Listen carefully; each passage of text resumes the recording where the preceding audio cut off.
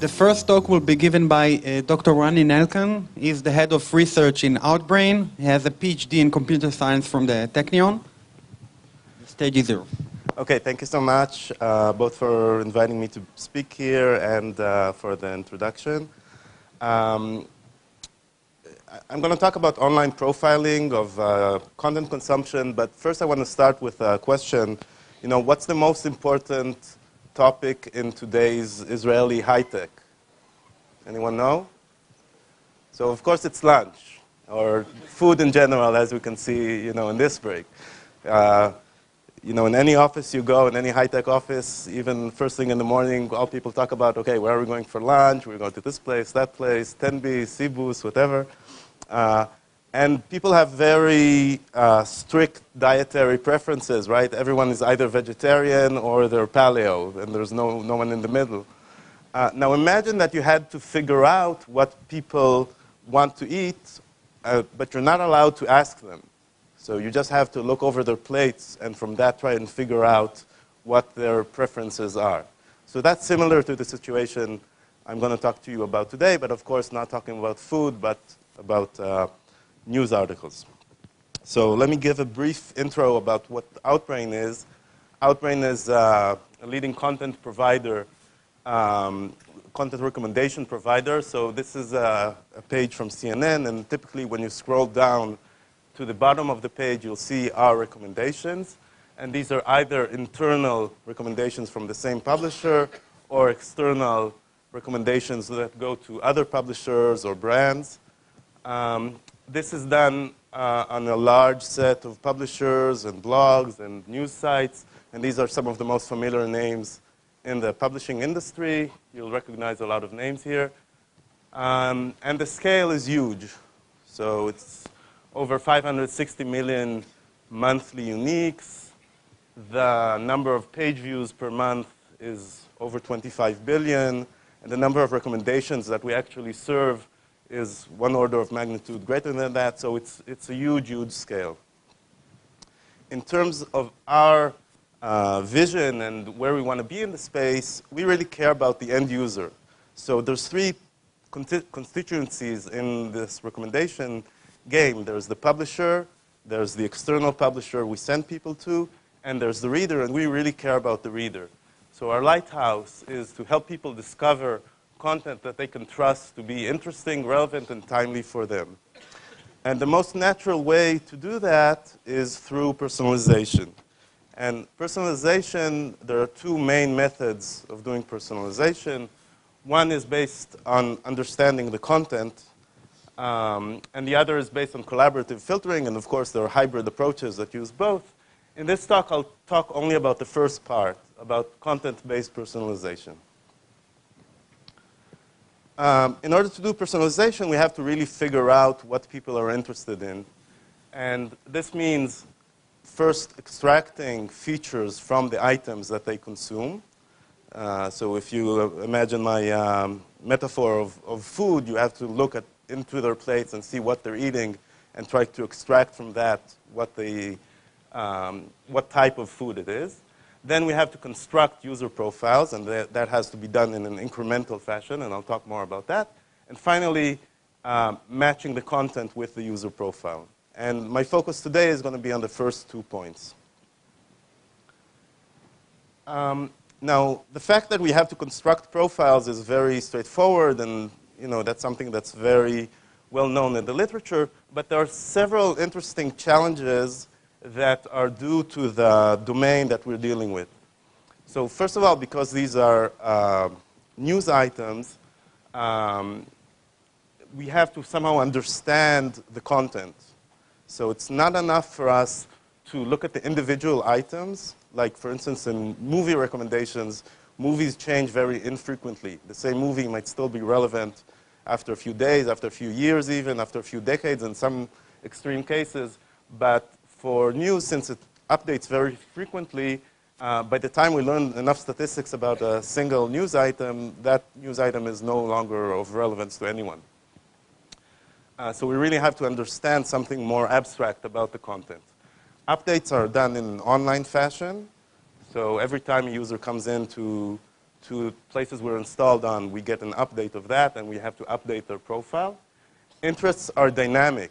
So the fact that a user was interested in some topic a month ago does not mean that they're still interested in it today. And finally, due to those huge scale numbers that I talked about, this affects a lot of our algorithms, and I'll talk about that.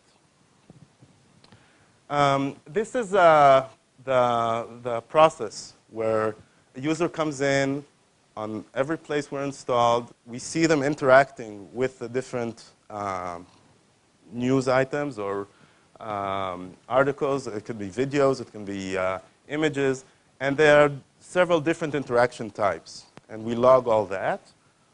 Once we see which items they interact with, we need to extract meaningful features from them. And these are some of the most interesting features that we use. So first of all, there's all the metadata about the articles. And the most obvious one is the site it's on. So what we see very broadly is that people have a lot of affinity to specific publishers. They like to get their news from a specific publisher, even though different variants of the same story may appear all over the place. People are loyal to a site.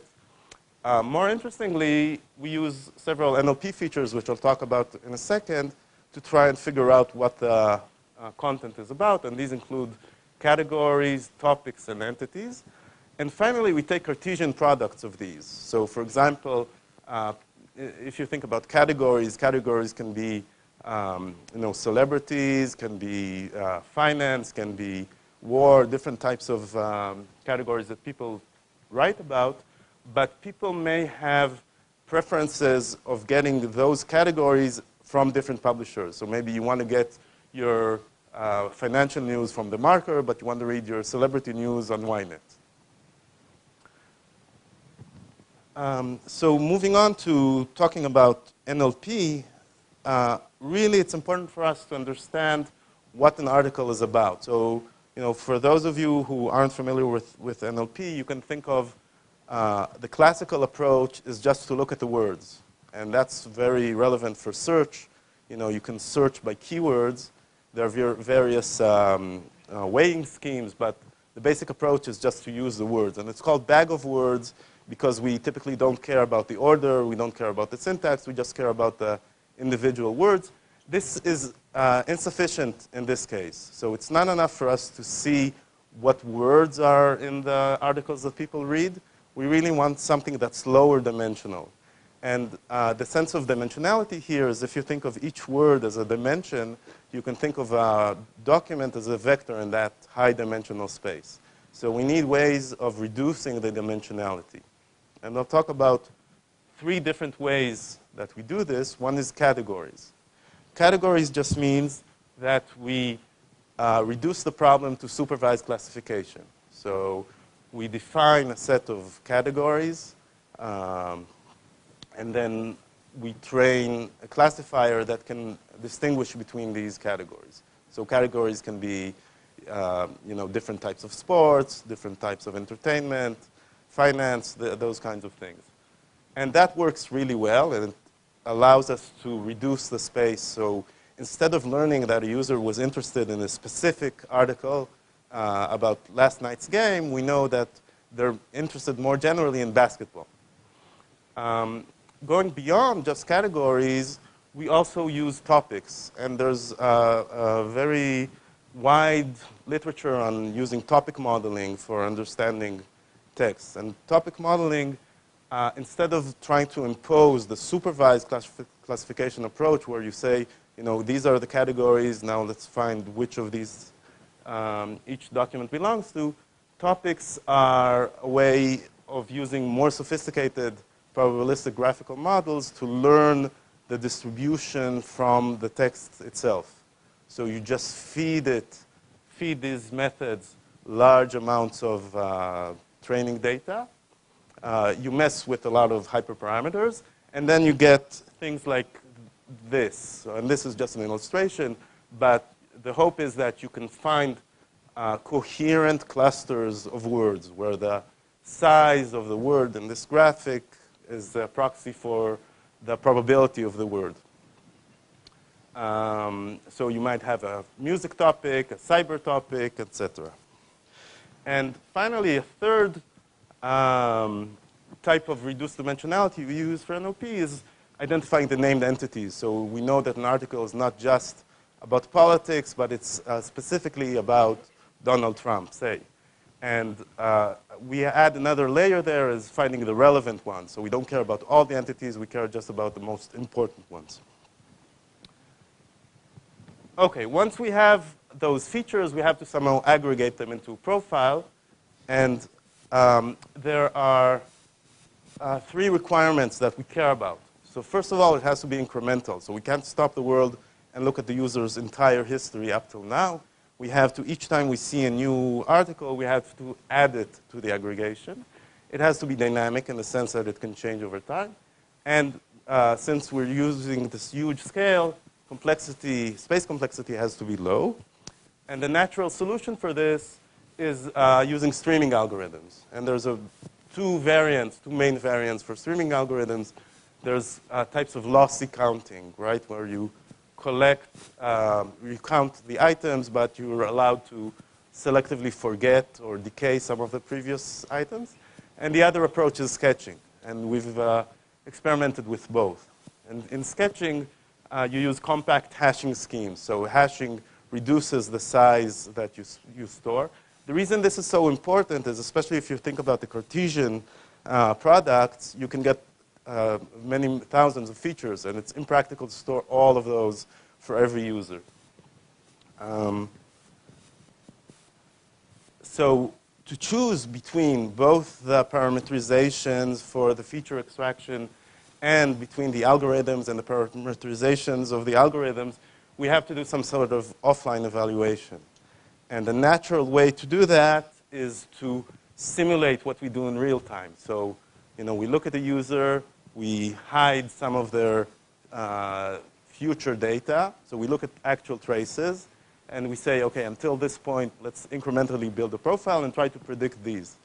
The problem with this approach is that it's, there are two main problems. The first one is that while we see all the positive interactions of the users with the items, we don't see the negative interactions. So we know that they may not have clicked on something, but we don't know whether they didn't click on it just because they didn't see it or just because something else was more interesting. So there's a lot of uncertainty there.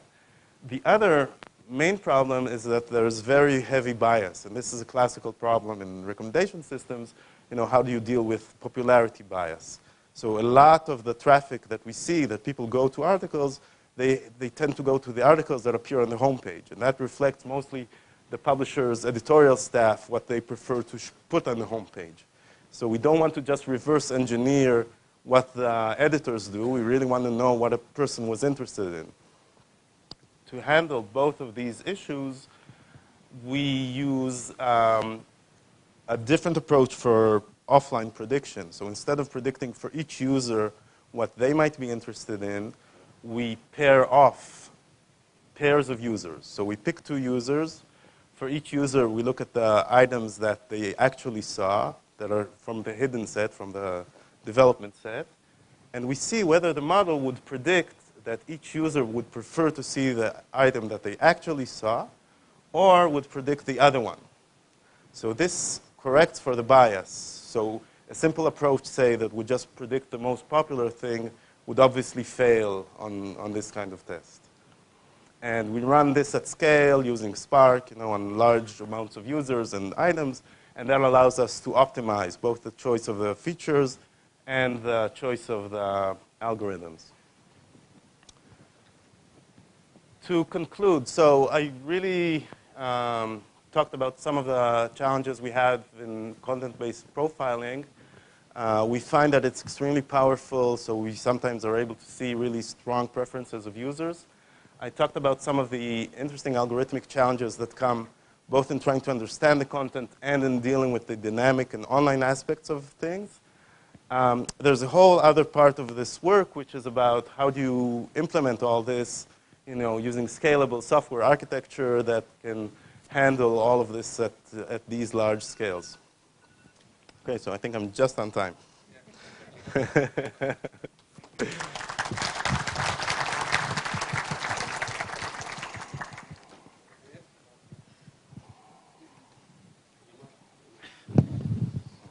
We have time for a couple of questions. Anyone? Go ahead. The question is, how do we identify the user? So we have a cookie. So we don't know, we don't know who the user is actually. So sometimes when I tell friends this is, we're spying on people, they get very nervous, but we tell them it's all anonymous, right? So we identify that cookie ID, blah, blah, blah, is interested in these particular topics. We don't know that it's you. But of course, there's problems with cookies. There's mobile. There's a whole other set of questions there.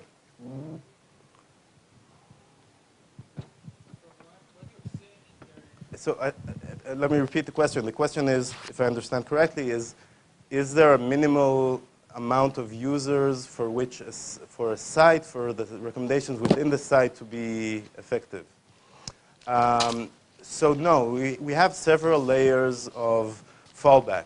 So even if a site has very low interaction, if it's just your own personal blog, we can still recommend things that are related contextually as opposed to behaviorally, so we still get some sort of information there.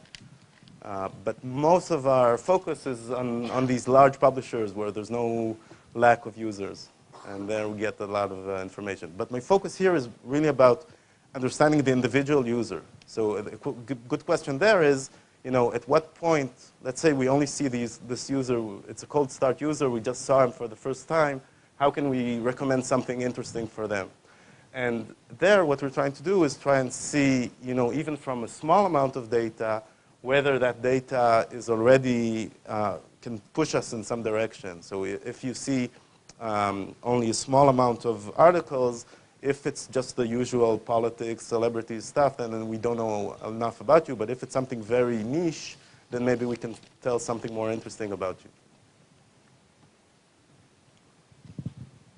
Thank you very much. Okay.